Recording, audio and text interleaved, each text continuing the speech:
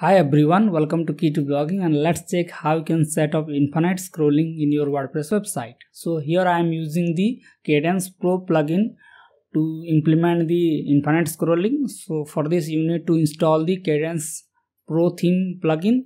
So after that you have to go to the appearance section and click on Kadence here. And now you have to scroll down to the Pro add-on section. And then you have to enable the infinite scroll. So just enable it and click on customize.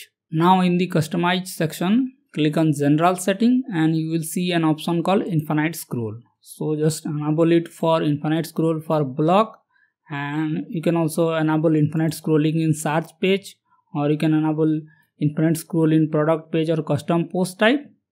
So as I have implemented the infinite scroll for blog, and you can set the end of the content text.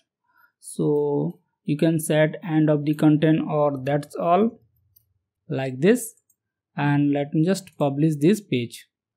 Okay, now let's go to the front end and let me just refresh this page, and I will go to the blog page and let me just scroll down, and as you can see the infinite scrolling is enabled, and it will show all the blog post like this, and it will show a message like this, like that's all. And in this way you can implement infinite scroll in your WordPress website.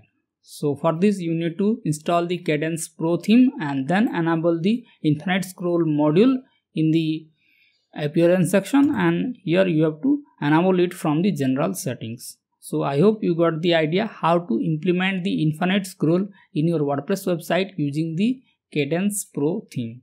And if you have any doubt regarding this, then you can ask me in the comment section. Thank you.